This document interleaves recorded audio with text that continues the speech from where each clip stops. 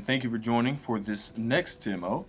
This is a pretty exciting one. This is a new feature that we've added to CRD. It's going to be a part of the event-based schedule known as if data has been received in a report, in a port. Pretty exciting stuff. Rather than unlike our other event-based schedules, rather than us polling your database or polling a target during a given number of intervals in the way how we do the event-driven, it's actually built a little bit differently. We're actually listening at a port, and when that data crosses our path in that port, to illustrate it a bit better, then we will trigger some sort of action against it. At either A, sending a report, executing a custom task, any number of things off the basis of that data appearing there.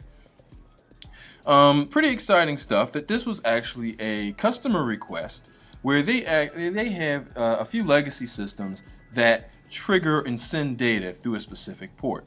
They needed a software that would listen for that data and off the basis of that trigger a whole litany of other tasks. So, good example of how you, the customer, shapes how the product grows and changes.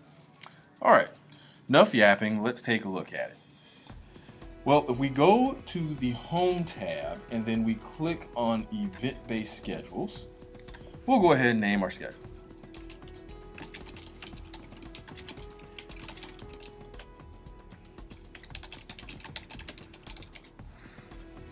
Give it a description, keywords like you normally would in any other schedule.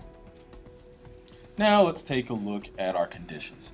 So for those of you who are unfamiliar with event-based conditions, conditions are the events that need to happen in order for your report or any of your tasks to execute. So we'll go ahead and add. Let's move that over a bit. We'll go ahead and add. And then we will say if data is received in a port. Okay. You'll simply name your condition.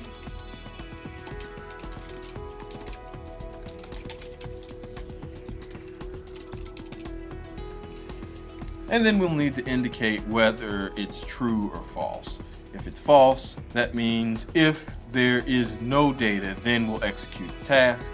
If it's true, then what we're saying is if there is data, then we want you to execute the tasks, the reports, or whatever. Let's pick true. Alright, simply indicate your port number.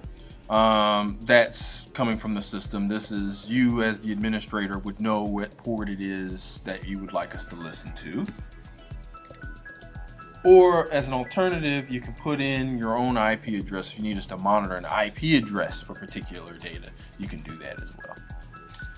Next up, now you have to tell us what type of data should we be looking for. Under received data, you have the option of matching all of the following or matching any. If it's all of the criteria you throw in there, yeah, it has to match all of them in order for it to trigger the task. Any, on the other hand, is if it meets any of those things that you put in your criteria, then we'll execute the task. So let's go ahead and we'll do a contains and we'll say around the horn. All right. So we have around the horn there, and we'll click the plus button to add that. If we want to keep adding conditions or keep adding criteria, you just simply do that as you need to. So cracker box.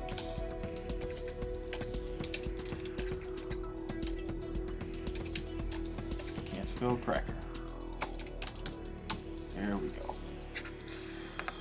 Okay.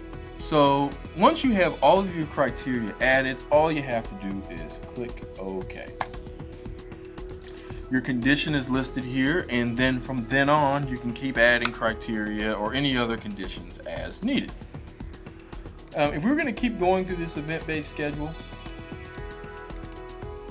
you have the option to execute a new report. So build your own report. You can even build that report based on your event-driven data. You can execute an already existing schedule that you have. So if this data appears, then execute this such and such report.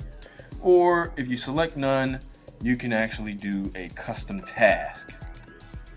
And again, you can do any of the custom tasks that we have available. For example, if data is received in a report, in a report, send you a notification to let you know that data is there. All right. Well, hey, that's it for all of the if data is received in a report. Pretty exciting stuff. And I'll be taking a look at you in the next tutorial.